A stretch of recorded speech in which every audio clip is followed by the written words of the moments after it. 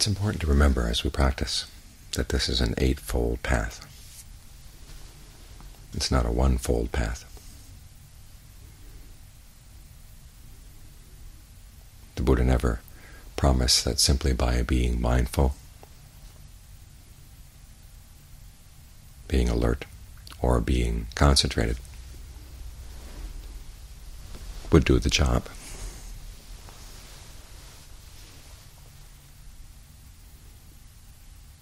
Simply having right view is not enough. And the same holds for all the other right factors of the path. Just one factor on its own doesn't do all the work. You have to bring them all together as you practice. And of course you'll emphasize one factor more than others at a particular time. But it's important that as you emphasize that factor, you bring in as many of the others as you can.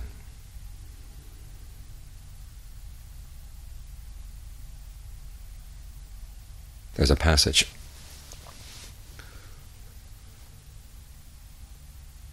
where the Buddha says that when the mind gets concentrated and you try to incline it towards putting it into self-identification or putting it into ignorance, you find that the mind may not necessarily leap up, or as he says, the heart doesn't leap up.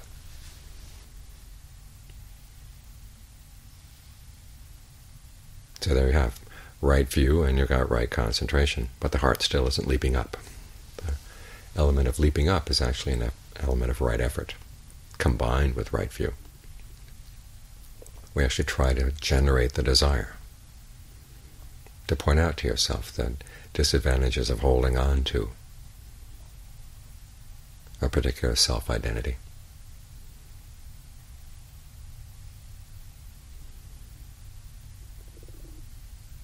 And this is a combination of concerted effort, and also it takes time for the mind to mature in this direction.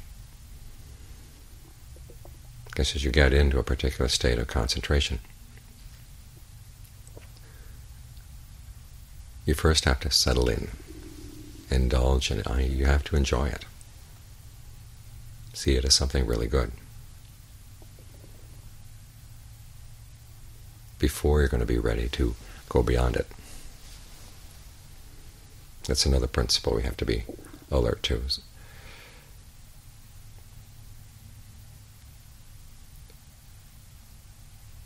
Being careful not to push things too much or too fast. The mind has its own rhythms. It has its own pace at which it's going to mature. So you have to take that into consideration as well. That's part of right effort.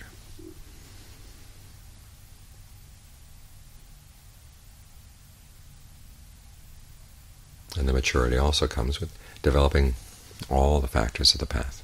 As you practice right speech, practice right action, practice right livelihood, and you get more and more sensitive to not only the blatant forms of wrong speech, wrong action, and wrong livelihood, but some of the more subtle ones as well.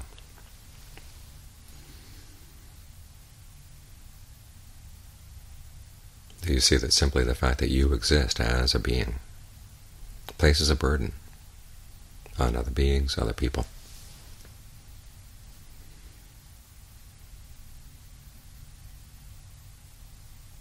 We all have to feed in order to exist as beings.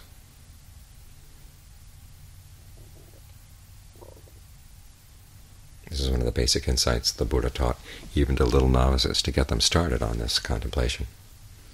As we come into the world, we just feed whatever is given to us. We don't know where it comes from, but we know what things taste good, what things don't taste good, the things we like, the things we don't like. And there's a very strong passion that develops around that.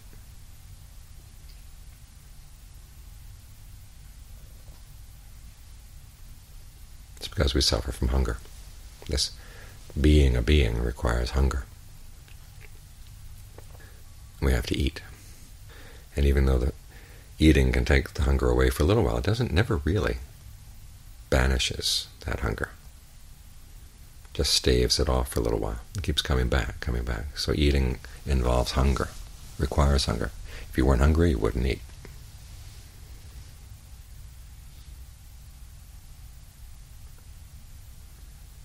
So you look at all the ways that we try to gain a livelihood so we can stay alive, keep on eating. And yet you have to realize it's a form of suffering, not only for the beings that have to provide the food, but also simply for the fact that you have to keep on eating.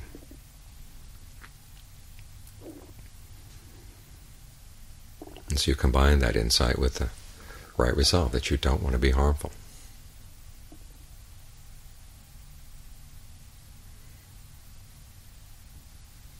And when it really hits home that your continued existence as a being involves harm of some sort or another, that's when the mind begins to incline more and more to going beyond self-identity. This doesn't mean that we try to annihilate or bring about annihilation. Simply we try to let go of that sense of our self-identity, of who we are.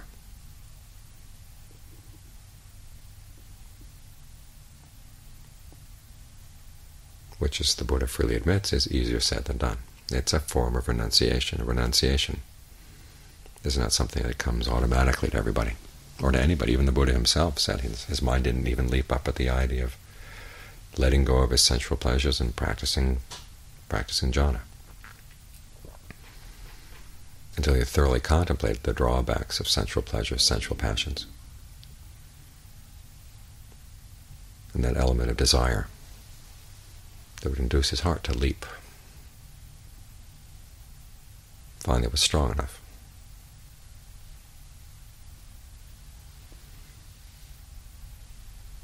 So you have to bring in all the elements of the path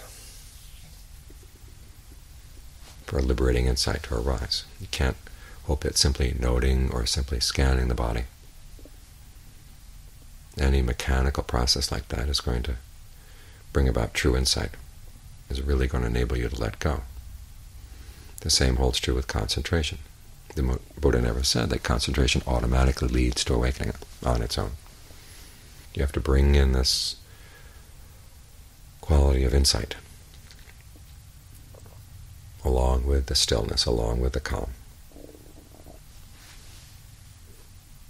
Insight is not something separate from the jhana, but it's a maturing of the jhana experience.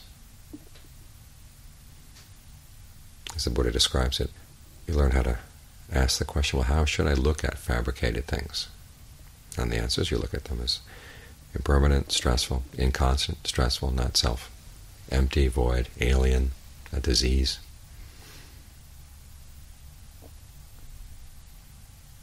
Any of the aspects that gives rise to dispassion, disenchantment. The word for disenchantment, nibbida, can also be translated as revulsion or disgust or distaste, which again is related to this process of eating. You realize that you've been feeding on all these things all the time, if not physically, then emotionally or mentally. And there comes a point when you realize that you've had enough. This requires all 8 factors of the path, all 8 folds of the path, to mature the mind in this direction.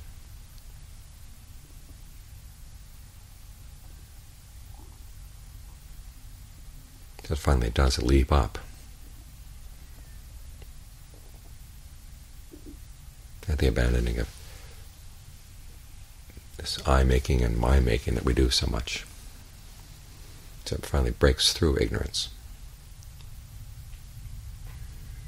If not, we just stay stuck on the path. And that's not a bad place to be, on the path. But if you're stuck on the path, it means that you're not practicing all the factors, and they're not in proper balance yet. The Buddha's images of holding on to a branch that has sap. Your hand gets stuck to the branch. In the same way with the concentration, you're going to get stuck to the concentration, and it's normal that this is part of the practice. Again, you have to indulge in and enjoy it, so you really get settled into it. So there will be an element of attachment.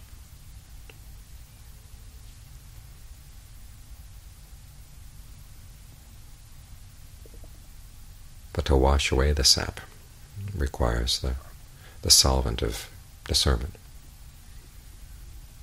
And the discernment is not just an an intellectual understanding. It's something that comes with the whole heart, where the part that's feeding all the time finally realizes it's had enough. And you really do have the desire to let go.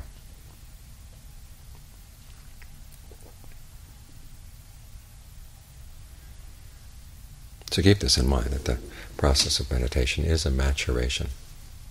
A simple mechanical mindfulness exercise or concentration on its own can't do all the work. It has to be nurtured. The Buddha said that concentration nurtured by virtue has a great reward. Discernment nurtured by concentration has a great reward. When the mind is nurtured by discernment, okay, that's when it gains release. The word mind here can also be translated as intent. So your intent, which is largely focused on the concentration, getting the mind to be still,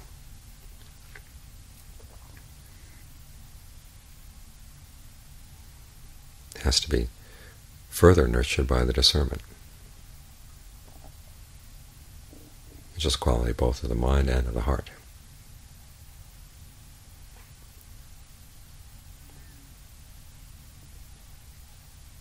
So that the path leads to its intended goal, beyond something that you simply do. It's a whole different dimension.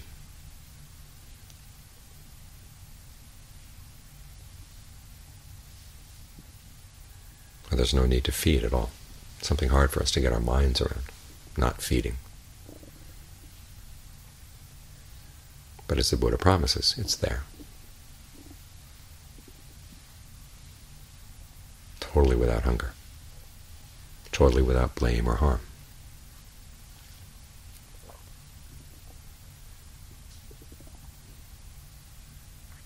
A happiness that's full and complete and perfect in every way.